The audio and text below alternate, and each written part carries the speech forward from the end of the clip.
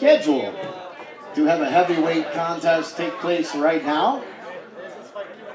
Matter of fact, this one got hyped up quite a bit.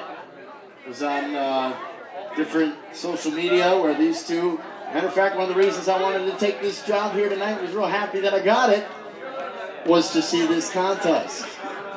And one of the gentlemen who was scheduled to compete was here, and now he's not. So we're going to call his opponent down, who made 235 so that he could fight heavyweight, out of Rapid City, Joe Sheworking.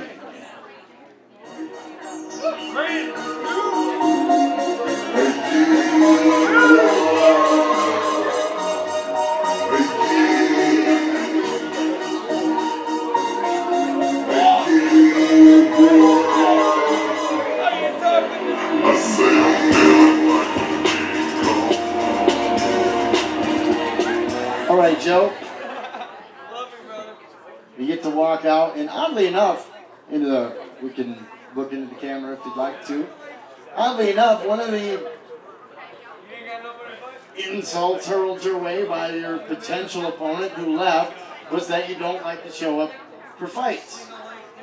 And how, not just ironic, but just completely vaginal is it, that he just goes on ahead and shows up. I mean, it's one thing not to show up. You know, you could understand that he did what he did, but was here. And now he's not. So, if there's anything you'd like to say to everybody that came to see you tonight, you know, you made 235 for this contest.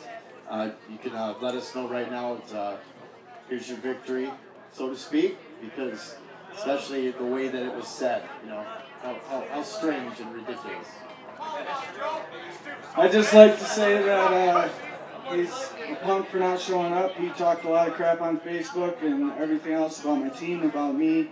They said that I was backed out 5 times on other guys and that they didn't even think I was going to show up. I have backed out on 1 fight, and that's because I still had a concussion. It was not due to anything else, and they took it the wrong way and wanted to run their mouth on Facebook. I'm here tonight to fight, and he showed up and left and don't want to fight me, so it is what it is. I want to thank my coaches and my girlfriend and everybody coming out tonight. Thank you, Jesus, that we're still here, and have a good night. Amen. Again, thank you, Joe.